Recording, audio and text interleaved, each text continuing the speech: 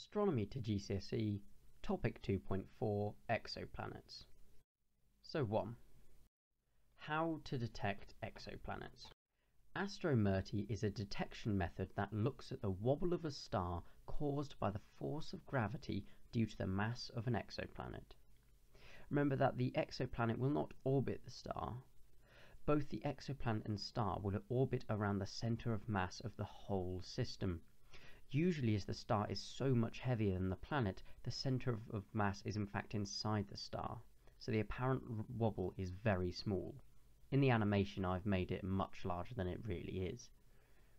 Transit observations. We can sometimes observe the transit of the exoplanet as it moves between us and the star. This method does rely on us seeing the system on the side rather than above.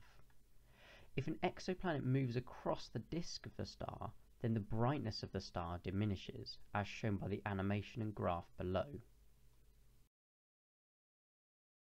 The radial velocity method uses Doppler shifts to measure the wobbling of the star caused by the exoplanet.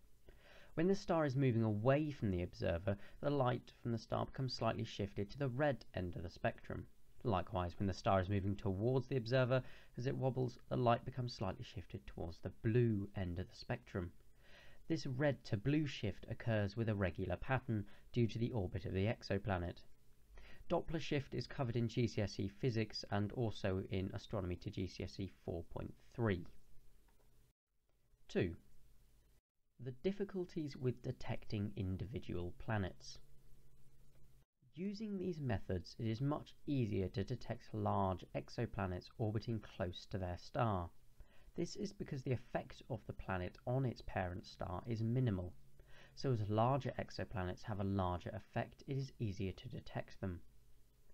This is why many of the detected exoplanets have so been called hot Jupiters, as they are large and orbit relatively close to their star, hence making them hot.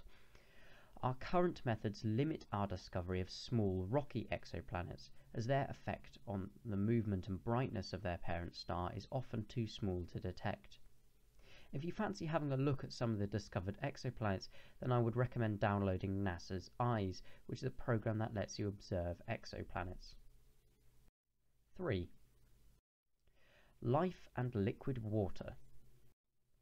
Life as we know it all requires water. In fact, all living organisms on Earth are carbon-based. That is why carbon is one of the most abundant elements in our body, and it is essential for many of the vital organic chemicals that we rely on. It is possible that somewhere in the universe there is life that does not require water. However, for life as we know it, water is an essential requirement. 4. Origin of water on Earth. There are two main ideas of how Earth became covered in such a large quantity of water. First, it is possible that asteroids and comets which collided with Earth delivered the water. The second idea is that the chemical reactions early on in the history of Earth created water from hydrogen and oxygen. It is quite possible that a combination of both methods gave Earth its water. So how do astronomers attempt to determine the origin of water on Earth? Well, astronomers are able to measure the ratio of hydrogen to deuterium in water.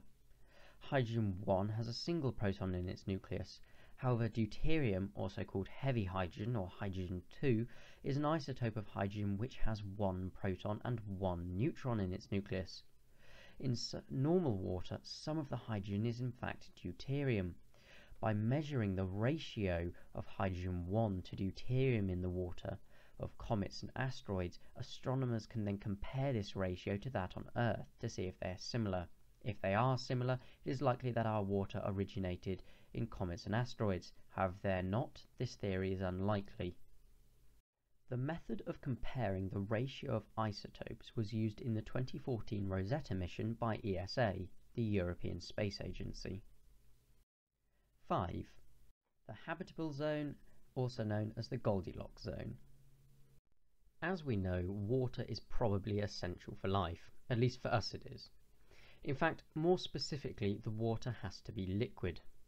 The habitable zone is an area around the star where if an exoplanet exists, the water will be liquid. This diagram shows how as the mass of the star increases, and hence the energy given off by it also increases, so does the distance from the star to the habitable zone. If you get a question on it, remember that the habitable zone is an area around a star where the temperature allows liquid water to exist. 6. The Drake equation. The Drake equation is an equation made by Frank Drake to estimate the number of extraterrestrial civilizations within the Milky Way that could communicate with us. The equation is as follows. N, or the number of civilizations in our galaxy with which communication could be possible, is equal to the number of stars in our galaxy times the fraction of stars with planetary systems times the average number of planets that can sustain life times the fraction of planets that actually go on to develop life times the fraction of life forms that are intelligent times the fraction of these that can communicate deep into space times the length of time these civilizations release this detectable signal for. So if you know what all of these fractions are and times them together, you get the number of civilizations in our galaxy with which communication could be possible. Many of the later fractions are only estimates currently, so there is no actual number for the Drake equation. 7. How do astronomers search for evidence for life elsewhere in our solar system? There are a variety of methods that astronomers use to search for life in our solar system. The first is using space probes. Examples include Viking, a NASA space probe that went to Mars, and Huygens, an ESA space probe that went to Titan, one of Saturn's moons. The second method is spectral analysis of planetary atmospheres. This allows astronomers to search for gases that are produced by living organisms, like oxygen and methane. Finally, analysis of radio waves from space is an attempt to detect signals given out by intelligent life forms. 8. And what if we do discover extraterrestrial life? There are both benefits and possible dangers of discovering extraterrestrial life. For example, is it a good idea to transfer organisms from one environment to another? Life on planet Earth might become extinct in another environment. Equally, so might extraterrestrial life on planet Earth. Maybe the extraterrestrial life will flourish on planet Earth.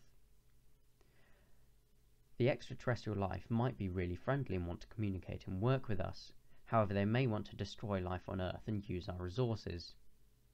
The extraterrestrial life may also bring an unstoppable disease to our planet. Or they can bring technology and cures to many health problems. That's the end of Astronomy to GCSE topic 2.4. Thank you very much for listening and watching.